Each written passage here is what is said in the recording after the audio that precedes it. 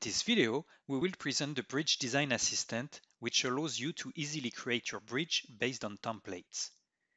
Instead of having to use several times component-based design for decks, piers, and abutments, this assistant allows you to generate all of those at once.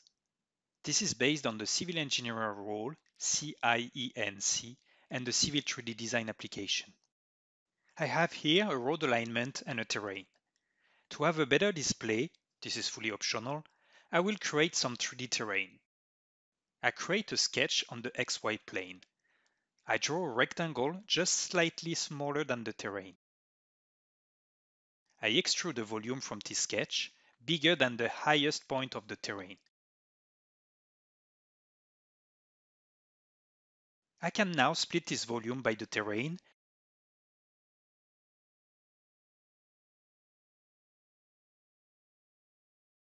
and change the color of the volume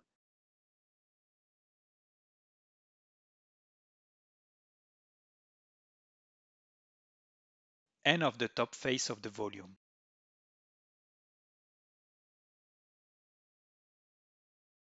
Same way, if I want to add water in there, I extrude the same sketch to the elevation of the water. I can then split the volume by the terrain, but I will keep the upper part this time.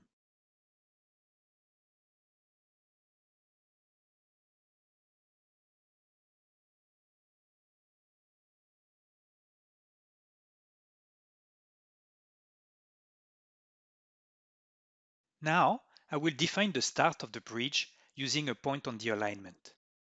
This could be also the intersection of the alignment and the river shore offset to have its position at a specific location. I pick the reference alignment, input the stationing, and type the point as start of bridge. Same way, I create a point on alignment for the end of the bridge. I type it as start of ground. Now, I can start my bridge using the Bridge Design Assistant and the custom mode.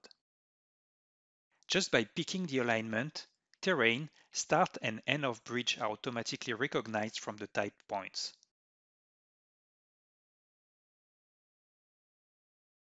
I can adjust the number of supports, here 2 abutments and 3 piers. I can define if I want to have an hyperstatic bridge, meaning a single span from one abutment to the other, or an isostatic bridge with a deck between each piers. A combined mode is also available. The layout view can be adjusted between wireframe or linear. I can then adjust some bridge parameters such as the deck height and width, support length, abutment height and length. Finally, I define the templates I want to use.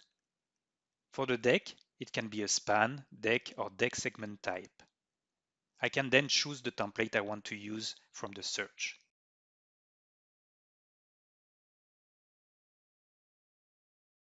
Start support can be either an abutment or a pier. Same way, I pick the template I want to use.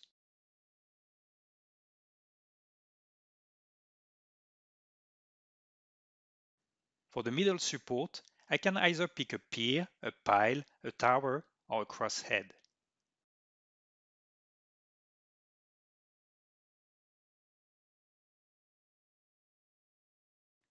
I define the end abutment. Now, I can click on Process to instantiate my templates, and they will morph along the alignment and the terrain and take into account input parameters. Now, my bridge has been generated and my templates are saved into different sets in my specification tree. Let's define 4 alignment points for the position of my piers.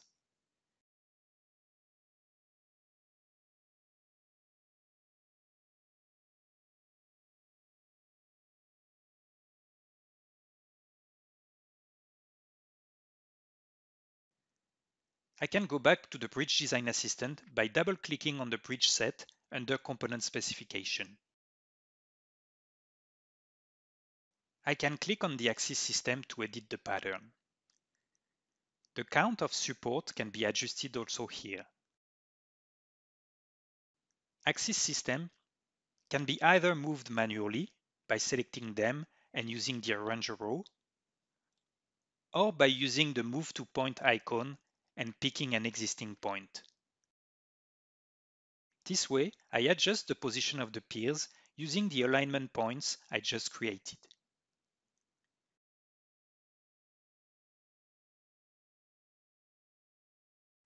Make sure that measurement is done on projected curve and that the axis orientation is direction in post.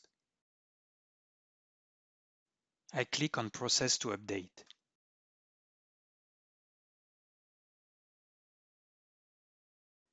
At any time, I can pick a component in the 3D and go to Capture Component Specification, the component-based design toolbox we saw in a previous tutorial. Here, I can modify the names of the middle supports.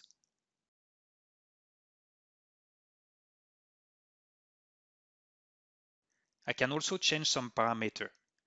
Parameters can be filtered by type, length for example.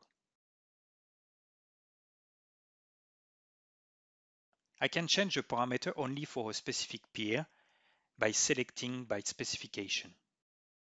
Here, I will define a wider pier by switching the base low crosshead parameter from 3.5 meter to 5 meter for pier 3.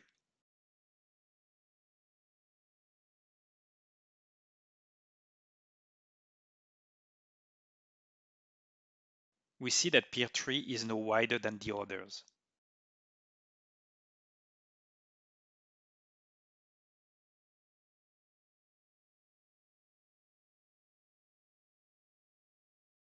The position of the piers can be adjusted by editing the alignment point they are pointing to.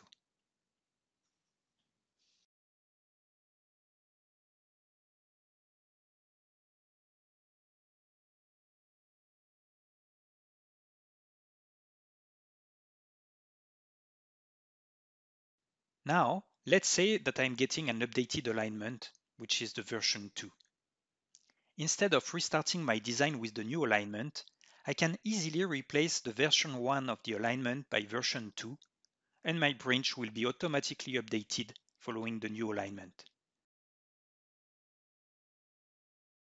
This is really powerful and allows me to quickly iterate in my design process.